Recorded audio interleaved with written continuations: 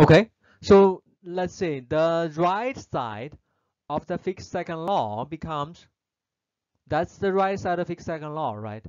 Partial differential of c with respect to x times d. That's our negative what? Inside bracket is our so-called negative flux. How fast does flux change with location? It's after we did the transformation. It's 1 over t d lambda. The inside is the capital D times dc over d lambda. That's the left side of the fixed second law. Sorry, right side. And what about the left side of fixed second law? That's our partial differential of c with respect to time. That's from your previous slide. It's lambda over 2t minus times dc over d lambda. Okay. So that's what we have. What is our fixed second law? It's given here, right? Fixed second law is how fast local concentration change with time relates to how fast the local negative flux change with location. And then we are going to plug the transformation in. It's going to transform left side becomes left side. Partial differential of c with respect to t become this guy, left side. Right side is 1 over t d lambda, this thing. Okay? So now we transform the partial differential equation into this one, a differential equation, ordinary differential equation.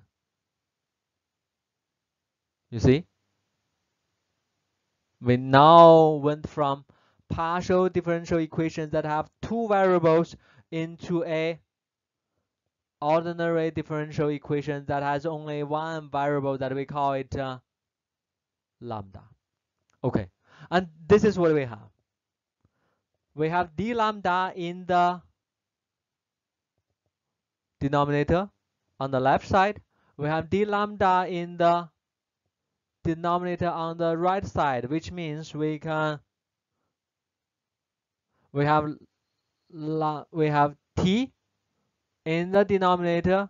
We also have t in the denominator, so we are going to cancel the t, right? As long as t is not 0, we are going to simplify to something like this.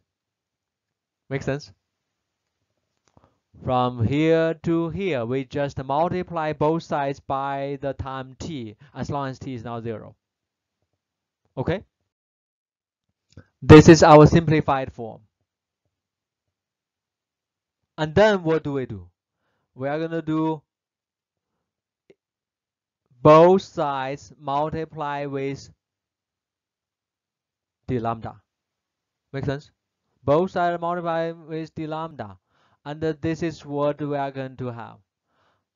Minus 1 over 2 lambda dc. That's left side because we times d lambda.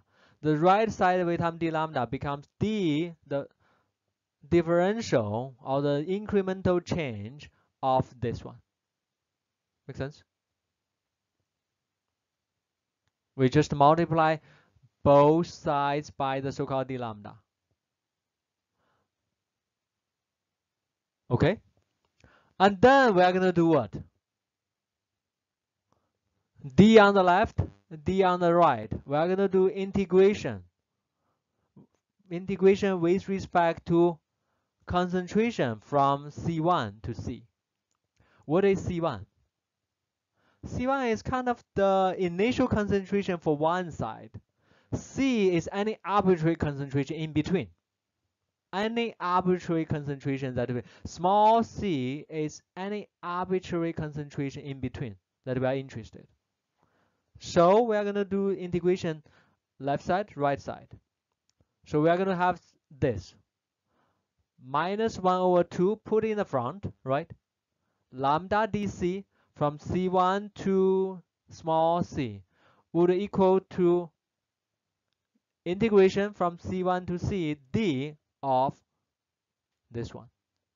Make sense? We're just doing integration between a fixed range, starting from C1, which is one initial composition, to small c. What is small c?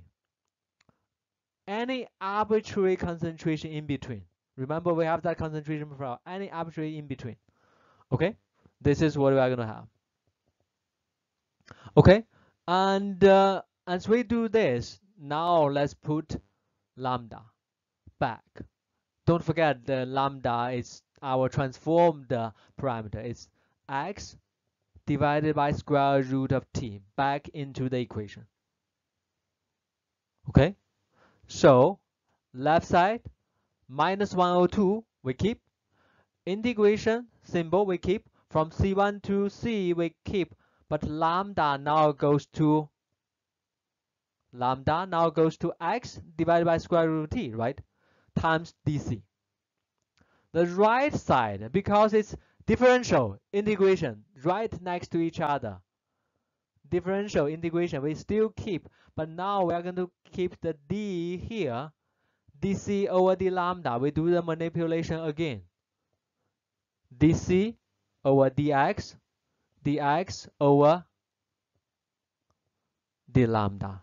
Why do we do this? Because remember that concentration profile, for any moment that we get that concentration profile, the t already becomes a constant, right?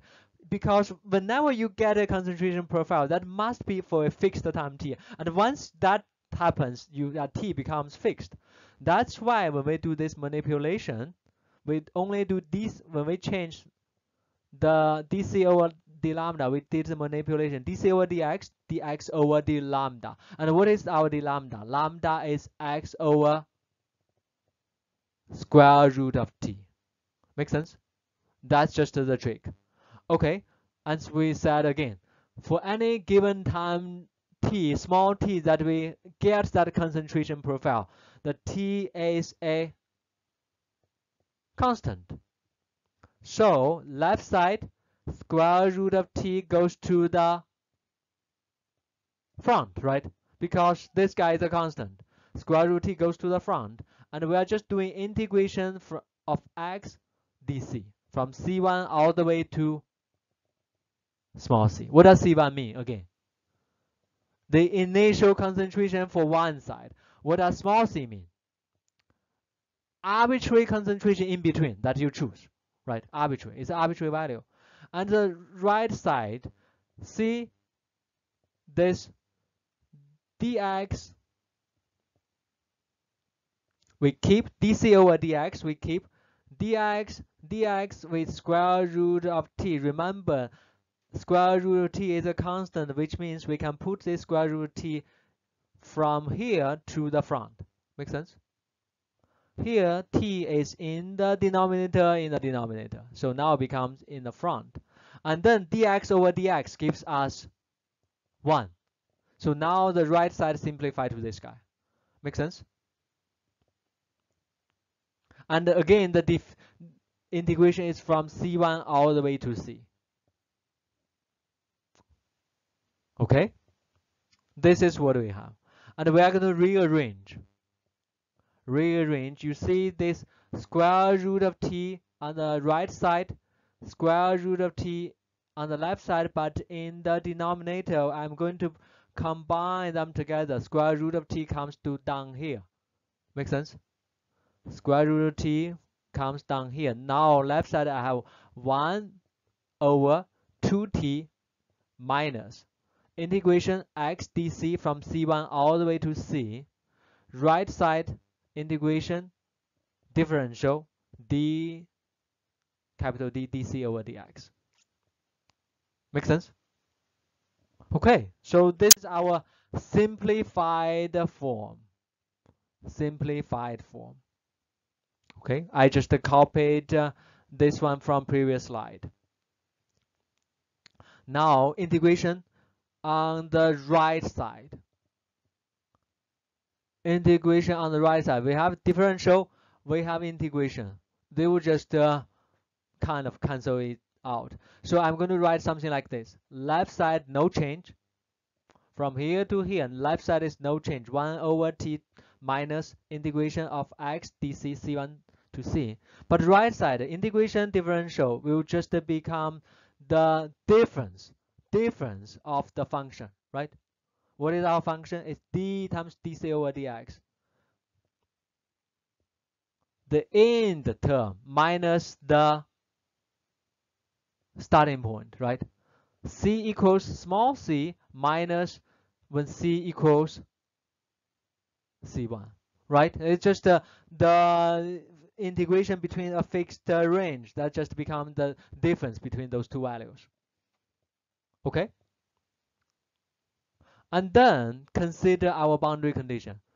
We said, okay, far away from the where the diffusion happens, the concentration doesn't change, right? Not only the concentration doesn't change, the local slope is what? Local slope is 0, which means, do you see when C goes to C1, the dc over dx, which is this term, is just 0. Make sense? Far away, the local slope is 0. When C equals C1, it's just 0. Which means we can simplify, right? We can simplify this equation to something like this. What happened to the second term here? What happens to the second term here? What happens to this second term here? It drops to 0 because the local slope is 0. It's d, diffusion coefficient, which is a finite number, right? D is not infinity. D is a finite number times 0. Of course, the second term drops to 0. Now we have this. Now let's look at here. What does t mean? Time, right? And remember, we are doing this for a fixed time when we got the concentration profile, which assume you already know the time t. Make sense? And this is integration. X, what does x mean? Location, right? C is concentration. We are doing integration from C1 all the way to C. Equals what? D. I put a bracket C means what?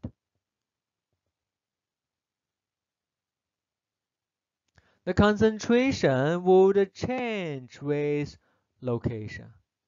And when C equals C1, my local slope, my local diffusion coefficient. Make sense? For here, of course, in principle, this D is D when C equals what? For this guy. For this guy. C equals C1, but no matter what C1, the diffusion coefficient is, it's not infinite. That's why this whole term would go to, no matter what this d is, this whole term drops to 0. But this term is d when c equals my small c. Make sense? Because this is c equals small c.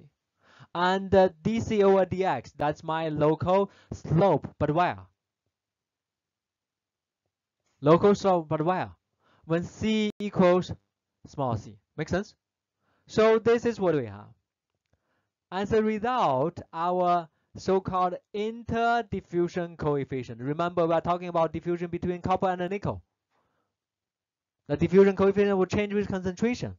The interdiffusion coefficient for the system, when c equals this small c, this arbitrary value would be, do you see it's just this one? D would be the left side divided by this slope, or I flip. Do you see that? I flip. Instead of dc over dx, I flip from dx over dc when c equals small c. Make sense? That's just what I did. The diffusion coefficient would just be left side divided by slope, but when I do slope, I flip. Instead of dc over dx, now I times dx over dc. But for where? For c equals small c. Make sense? So this is the equation.